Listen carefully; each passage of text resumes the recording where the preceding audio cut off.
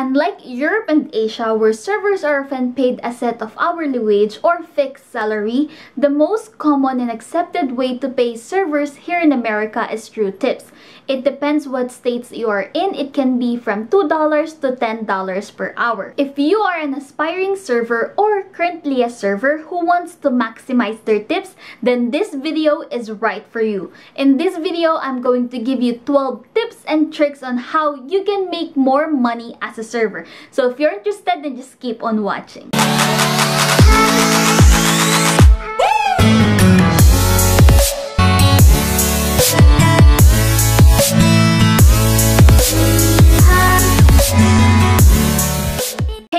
Welcome to my channel. My name is Rio from Rio Worldwide, bridging Filipino and American culture.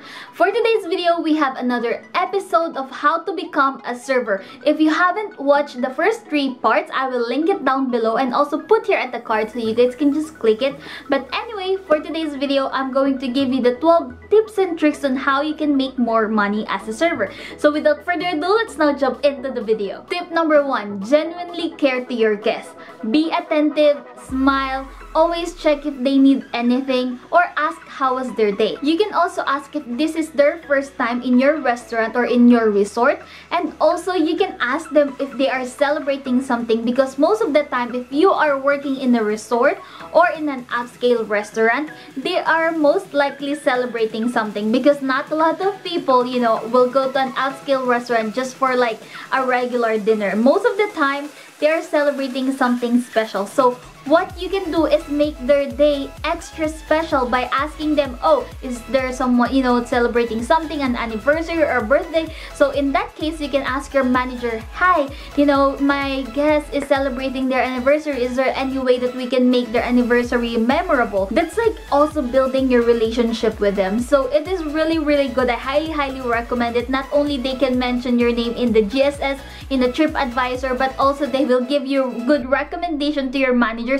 and will give you great tips. Tip number 2, try to remember your guest faces. So when they come back to your restaurant, you can recognize them. And because when you can recognize them, guests feel extra special. So that's another point for you. You can also call them by their last name. For example, hello Mr. Smith, welcome back again. Hello Mrs. Smith, welcome. So how will you know their last names or their first name? You can ask the host, because sometimes or most of the time they will ask for their names. So the host will have a record of their name. Also, you can ask your managers if there are VIPs that will be coming in today, or you know, during your shift. So in that way, you know who are the VIPs, who are the people that you need to give extra care or extra time, you know. And also, just like in general, I highly suggest to treat everyone like a VIP, because when you take care of your guests, they will take care of you. Tip number 3, it's never I don't know, it's let me find out. Because when you say no to the guest, tip number 1, they will be disappointed or they will get upset, or maybe they can understand. You never know, if that, especially if that is your first time encountering that guest. So when they have special requests, always make sure that you also confirm with the kitchen, because sometimes even though the kitchen can do it, but if you guys are very busy, most of the time the kitchen cannot you know, like accept special requests. So always make sure to check first with the chef, check with the manager, and then inform your guests that you can, you know, we are happily to inform you that your request can be granted. So always make sure to never say I don't know, or no, we cannot do that. Instead, let me find out, let me double check with my manager. Tip number 4, always ask if they have any food allergies. In that way, you can take note of, you know, whatever food allergies they have. That is also one way of protecting yourself from a disaster that can happen to your guests. And also that is one way on saving your guests, you know, from dying, because someone can die from a food allergy. So it is very important that you always ask your guests if they have any food allergies. And after you finish taking all of their orders, always try to, or not just try, but always repeat their orders to them, so you know and they know that you guys are on the same page. You hear everything, all of their requests right. Tip number 5, greet everyone that enters your restaurant, even though you don't introduce your name literally to them, but because since you have your name tag, they can recognize your name. And of course, especially put yourself like, you know, in the shoes of a guest. If someone is like, you know, you think that they are very welcoming, they're very friendly, don't you like wish that, oh, I wish that is my server, she looks very accommodating, you know what I mean? So if they know or if they recognize your name through your name tag or your personality that you are very accommodating or a friendly server, of course they will most likely to request for you, which also means that they can mention your name in the GSS or a TripAdvisor. They can recommend you to your manager, and if you are serving them, they can give you more tips. Tip number 6, get a checkbook for your tips, receipts, and order. You need to have a checkbook or a check presenter when you are presenting or giving the receipt to your guests. Now, most of the time, if you are in an upscale restaurant, of course, they will have a check presenter which you can use.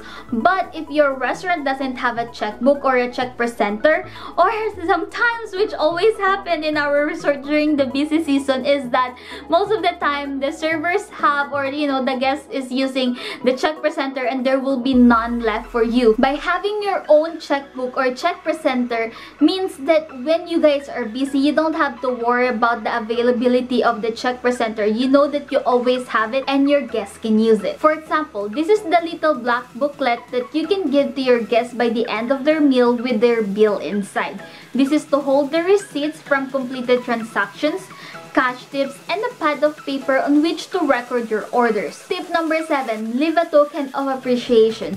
Handing out a small token of appreciation like candy, mint, or fortune cookie is a very simple way to increase your tips. Tip number 8, learn the menu inside, out, and backwards. Memorizing the menu, both food and drinks, will vastly improve the quality of service that you can offer to your guests. Flip the script for a second. Imagine, say you go out to eat or grab a drink with your friends, and you ask your restaurant server for a personal recommendation or the ingredients that is included in the menu item. How would you feel if your ask was met with mumbles, a confused look, and tell you, "Let me ask my manager"? Annoyed? Your guest will be too if you don't learn the menu. As a restaurant server, it is not only your job to learn the menu inside, out, and backwards, but to be able to make recommendations for your guests, share all the available add-ons, and answer basic questions about common ingredients or allergy risk. Guys, I'm telling you that you should take this really seriously because it takes a lot of effort to become a really good server.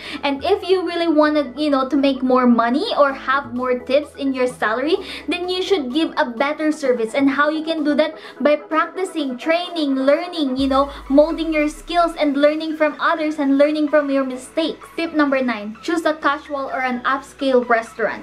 Remember, the higher the bill, the higher the tips that you can get from your guests. The server in a Cracker Barrel and the server in a fine dining restaurant earns differently, even though they are both really good. But because Cracker Barrel is so affordable, of course the bill is much less lower. But if you are in an upscale restaurant, and you know, and usually they will have a bill of $150 to $200 per table. Their tips, you know, they give typically from between 15 to 20% of their total bill. So the more affordable your food menu items are, the lesser the, you know, the tips that they can give you. So the higher the bill, the higher the tips. Tip number 10, study and practice the steps of service. Guys, I made a whole video, a step-by-step video about this. I believe it is in the part 2 of the episode, so make sure to check it out. But anyway, I highly recommend this because while I practice the steps of service, it also, you know, give me the opportunity to become the employee of the month. So if you just not want, you know, a lot of tips but also to become the employee of the month, I highly recommend it. Tip number 11, always keep track of your paycheck and tips. One of the most complicated salary are the tip employee, because each restaurant each states have different laws and regulations and rules about, you know, getting tips. So we have what we call tip pooling, which is very complicated if this is especially your first time encountering it, because each hotel or each restaurants have different rules on doing this, and also it depends what state you're in because they have different laws and regulations about tip pooling. So for example, in the total bill of your guest, the service charge is $100. So those $100 will not go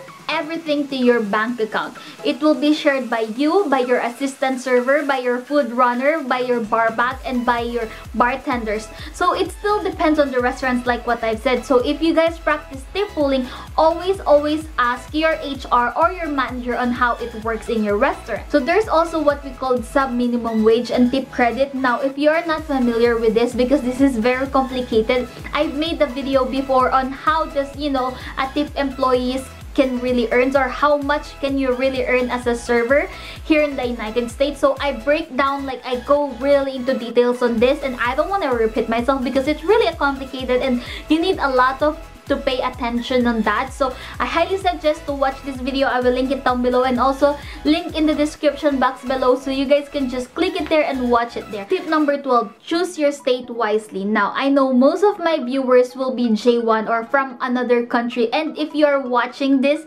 before your program, choose your state wisely. Why? Because every state have different laws about tip employees. Every restaurant in California, Washington, Minnesota, Alaska, Oregon, Nevada, and Montana has to pay every employee the same base minimum wage. So what do I mean by this? For example, you are working in California and the minimum wage there is $10. Then even if you're a tip employee, you will still get $10. But for example, you are working in Florida. In Florida, they don't practice this. So the tip employees get less based on their hourly rate. Instead of $7.25 before when I was working there, I only get around $5.25. So around that amount. So just to give you guys an idea of how you can make the most money or how you can make more money, and not just that, on how you can really budget your income while you are here in the United States. Here are the top 10 highest income tax states for 2019. First is California, next is Hawaii, Oregon, Minnesota, Iowa, New Jersey, Vermont, District of Columbia, New York, and Wisconsin. So if you choose to live in these 10 states, then you should expect that your cost of living will be higher. Now, there are only 7 states that doesn't have personal income tax, and that is Wyoming, Washington, Texas, South Dakota, Nevada, Florida, and Alaska. So in this way, you guys can have now more ideas on how you can really make the most of your money and how you can also save it. You know what I mean? Because taxes are no joke here in America. So if you guys want to know more about the budgeting, expenses of a J1 interns, you know, or just living here in the United States, I have a lot of videos that I made here. I will link it also down below and also put it here in the card so you guys can just click it. If you enjoyed this video, please don't forget to give it a thumbs up and comment down below if you have any questions. And thank you so much for watching. Please don't forget to subscribe to my channel and click the notification bell so you'll be the first one to be notified whenever we upload new jam-packed videos. And while waiting for our next video, make sure to click these 2 videos right here. I make a lot of J1 videos that is for sure will help you with your J1 program and your stay here in the United States. So make sure to click these 2 videos right here, and I'll see you guys next week. Thank you so much. Bye for now.